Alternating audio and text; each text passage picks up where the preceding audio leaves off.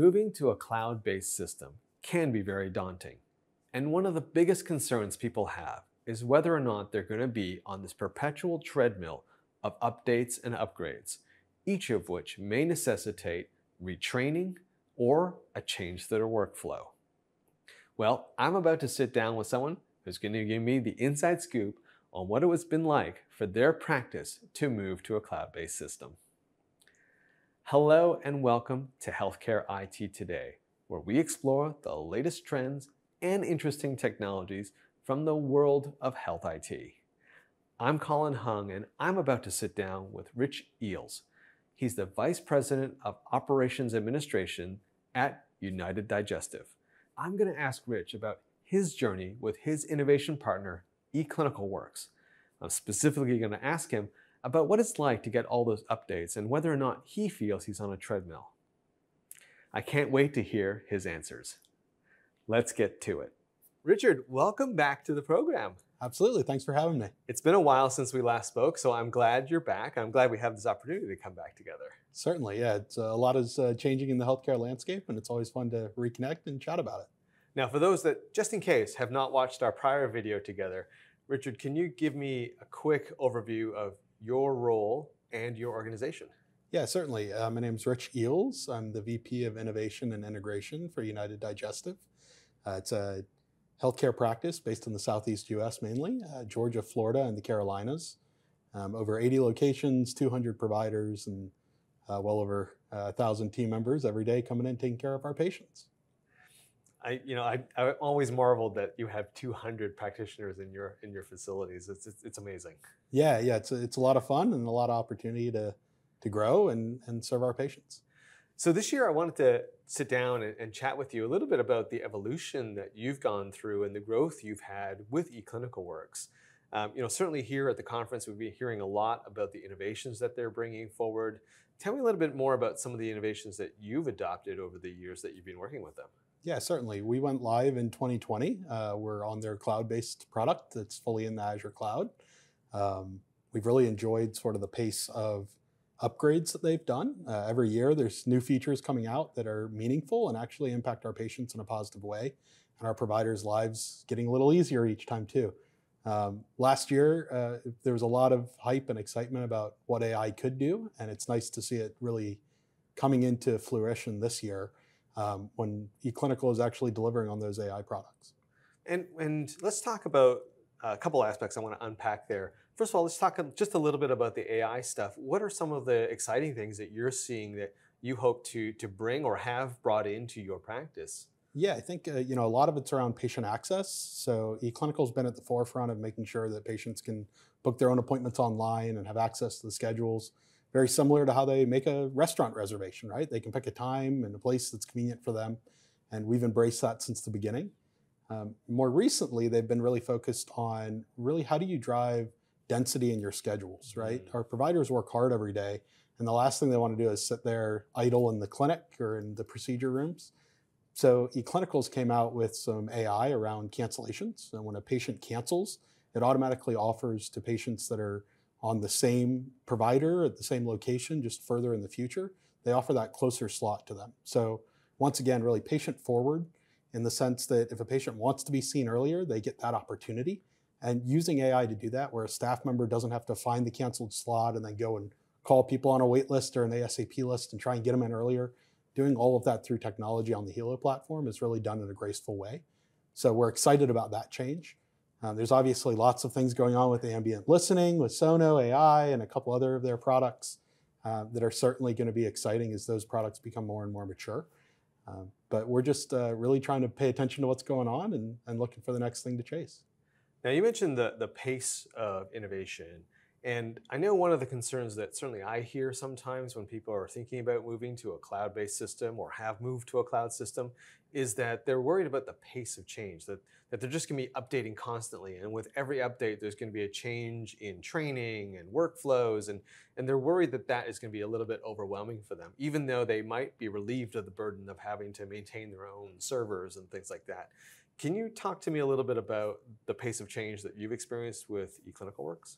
Yeah, certainly. So, with any software as a product or as a service, you have those sort of anxiety points That's certainly normal.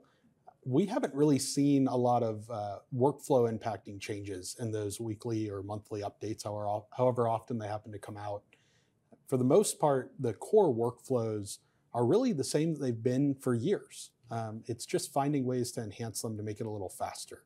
I think one of the things eClinical is really well known for is there's 7 or 8 or 9 or 10 different ways to all accomplish the same thing, really trying to meet the provider or our team members where they are, and where you are in a different screen, there might be a faster way to pop over.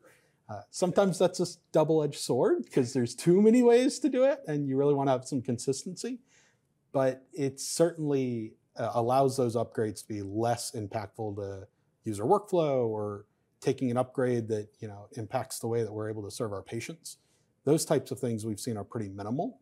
It's typically new features that are being added in, and eClinical balances that in a nice way of making sure those step upgrades don't impact you by doing too many changes all in the same upgrade.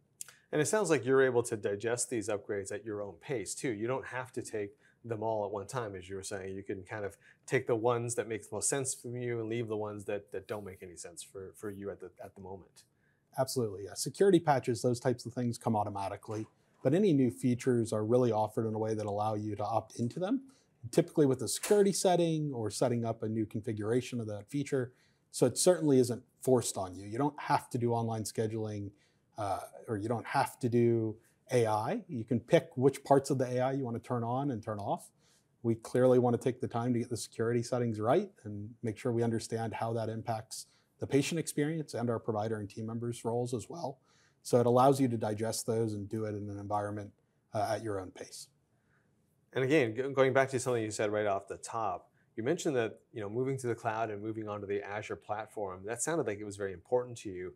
Why was it important for you as a leader at the organization to know that they had moved to a sort of a nice, secure public cloud? Yeah, so absolutely. Microsoft, is one of the leaders in cloud technology. So it's nice to know that you're with a global leader in that space. Security is fantastic. Also the scalability. As our organization continues to grow and find new practices to join, we want to make sure that our products are able to go fast and keep up with the load of additional users on them. So having the right tech stack on your key products, things like eClinical with your EHR, is really important because it enables them to move faster and scale quicker. So we've been really enjoying the Azure environment where eClinical is able to give us those additional resources as we need so that they grow alongside us instead of it being a little bit of a friction point there. Now, as you look down the road, specifically for eClinicalWorks, I know we've talked a lot about AI, but are there any other technologies or any other enhancements that you're seeing coming down the pipeline that's got you excited? Yeah, I mean, they continue to innovate on sort of their patient access programs. So they're adding some new features that allow our patients to book their own appointments, but then also opt into those earlier opportunities. So that's coming soon, and we're excited about that. But I think those are the main items. And in general, just outside of eClinicalWorks, are there any technologies or process improvements that you're working on that you're excited about at your organization? Yeah, absolutely. At United Digestive, we've adopted the phrase innovation in practice. It's really a continuous improvement mindset. Mm-hmm. So we continue to challenge ourselves every single day on what's the next thing we can go and improve. And whether that's a patient access or the way that you interact with our call center or the way that we send out our bills to make sure that they're consolidated and patient friendly, those types of opportunities. But every day we ask ourselves, are we doing this the best way that we can? Mm-hmm. And recently we've been challenging ourselves, what is the world-class or best benchmark in the industry? And why is that the benchmark? Just because it's the high watermark doesn't mean that you should stop. So as an organization, we've really adopted that continuous improvement. Innovation in practice is the way we've coined it, just to really go chase the next thing and continue to make it a great experience, not only for our team members and our providers, but also our patients. Well, Rich, you shared a lot of great information with us today. What's the website where people can go and learn more about your organization? Yeah, always happy to have new patients. It's uniteddigestive.com, and we're serving gastroenterology needs in the southern United States. Awesome. Rich, always a pleasure to speak with you. Thank you for coming back onto the program. Absolutely. Thanks for having me. Hey, I want to thank Rich for coming on camera with me and sharing his innovation journey with their partner, eClinicalWorks.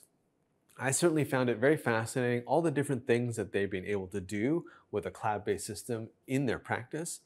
And I was really appreciative of the story he told about how it is his choice and his practice's choice as to what modules from eClinicalWorks that they want to implement. They are not on a treadmill. And hey, if you enjoyed this interview as much as I did, please like and subscribe. Also, head on over to healthcareittoday.com where you can find more great content like this. I'm Colin Hung. Thanks for being here, and I'll catch you on the next video.